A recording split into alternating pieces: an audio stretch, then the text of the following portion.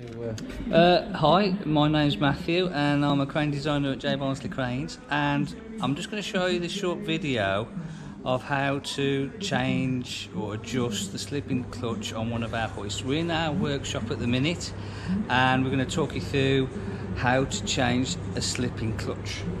So we've just got our little arrangement here. We've got our tools, we've got our hoist, and we're going to start by removing the cover. Is that right? Yep. Okay. I'm going to remove these 4 pins. So this cover is, what do we call this cover? This is the chain hoist cover. Chain hoist cover. Okay. So we're just simple socketed cap screws. Yeah. Nothing complicated about those. Do these normally get torqued up if you have to replace it? Twist and turn. Twist and turn. That's all we need to do there. They're not taking any load as such. No. What we do, remove the cover. Remove the cover off. And it's imperative you put these back in straight away. Okay. Otherwise it all falls apart, is that right? It all falls apart, yeah. Okay. So that's a highlighted important thing to do.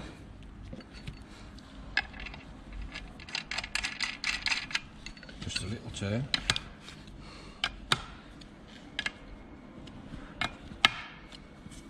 Right.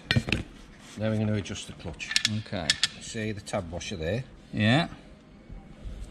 Running the tab washer. That's called the tab washer. Yeah. The securing point of that needs to be knocked over using a screwdriver. Okay. And a hammer. Just a gentle tap down. Yeah. Then,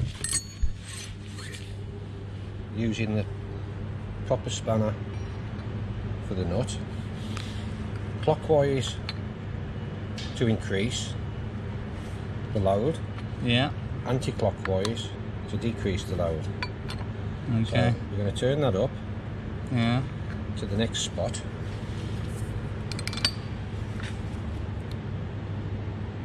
Which is there. Okay, so it's gone round to the next It's gone tab. round, which will increase the... What's it going to increase? The load. The load. Yeah. But do you know how much by? Do we know it? No. It's a trial and error kind Trial of and error, yeah. And then what we do then, knock the next available tab over into the recess of the nut. I'll just zoom in there. So that tab's now in there, securing that nut, just can't go anywhere. Once you've set it to whatever you need to do, Yeah. then take the nuts, the screws out again.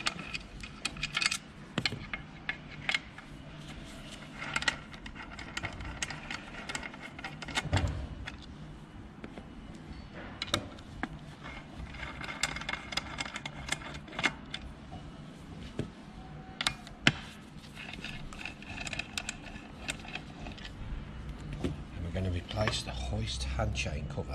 Okay.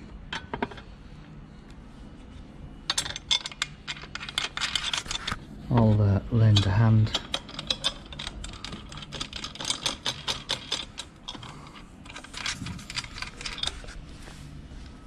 Again, snug.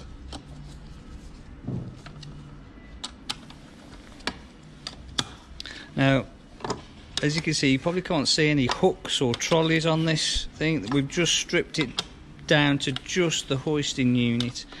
You'll be doing this. Would you want to take this off the job, or could you do this operation when it's on the trolley beam?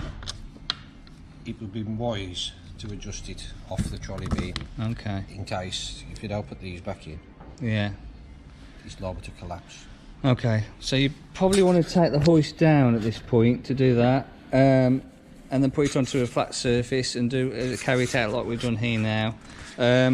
So what you do now, you put this back on the job and you try a load on it, and if it's what you need, it should be fine, and away you go. If it's not, then you bring it all back down onto a flat surface and repeat that procedure. Remember, it's clockwise to increase the load and anti-clockwise to decrease the load.